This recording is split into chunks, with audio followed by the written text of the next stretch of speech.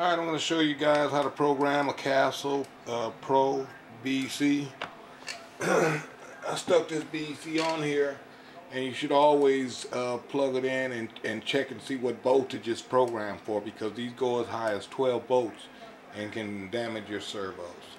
You want to make take a servo wire like I did this one, and I just cut it, two male ends, so that one goes into the programmer and the other one is going to go in here.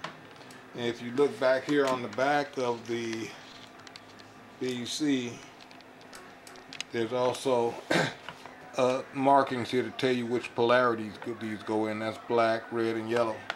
So I'm going to go ahead and plug in real fast and show you guys how to adjust your voltage. Okay, this is going to go right in there, like that. Now we can go here and turn the radio. I'm going to plug in the chopper.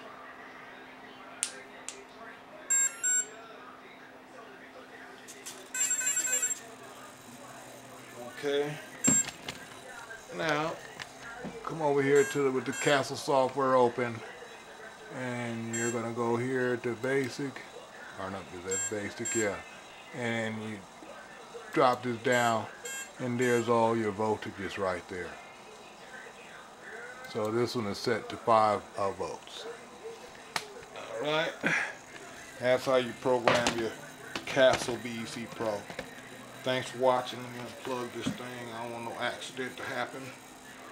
Chopper has no more brownouts since I upgraded the BEC, and she's ready to fly.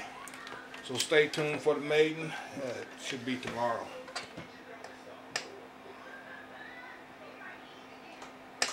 Thanks for watching.